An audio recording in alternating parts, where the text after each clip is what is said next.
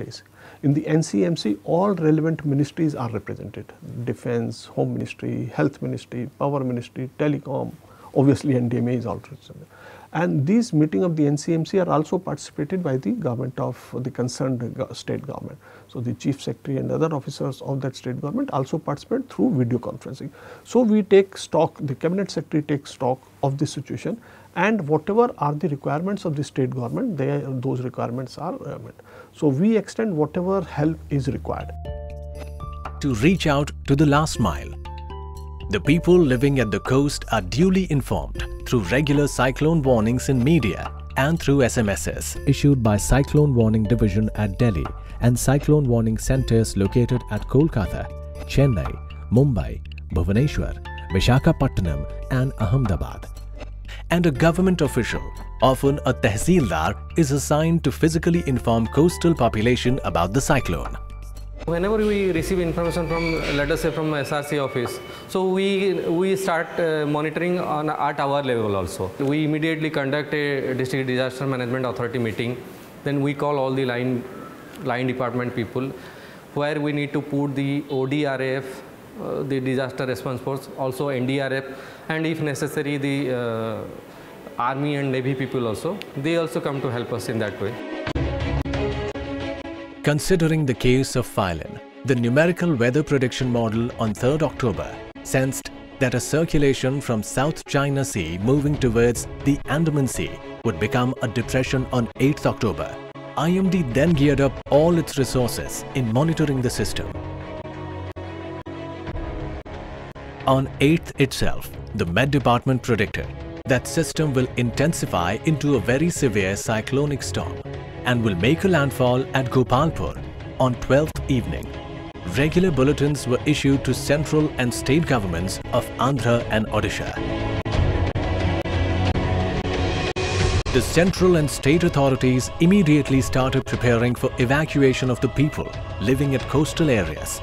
They had received a lead time of 5 days, which was ample time for them to send out alerts to people to evacuate. The Relief Commissioner's office made arrangements to shift people into nearby cyclone shelters and schools. While the Andhra and Odisha state government deployed the State Disaster Response Forces, and the National Disaster Response Force was deployed by the central government, which ultimately resulted in what was to be the largest evacuation in India's history. So the minute the cyclone blew over, we were pressed into service for opening the roads firstly, opening the harbour itself, checking whether the harbour was safe for ships to enter or leave, providing succour to the people outside. Immediately food packets were airdropped, medical aid was given, the local administration was contacted. We set up a joint operations centre with the local administration, and then from them we started to get inputs as to where the critical requirements are for search and rescue. Post the disaster of 1999, India's early warning system has come a long way with extraordinary technological advancements and a much improved and well-connected infrastructure.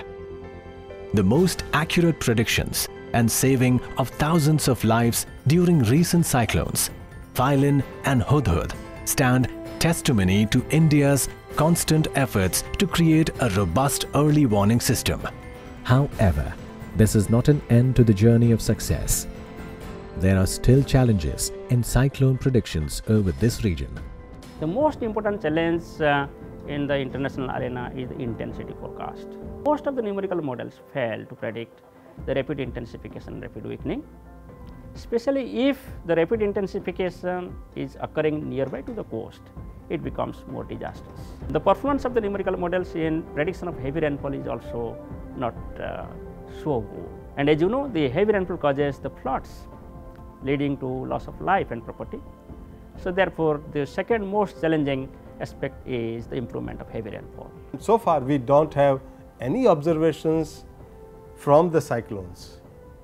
We are having all peripheral observations. So therefore, you need to send airborne sensors into the cyclone and take sorties and take observations. Then you need to have further improve the models.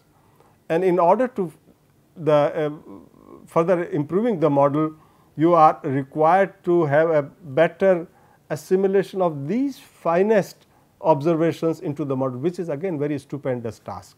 So, these are in future sights of our operational forecasters.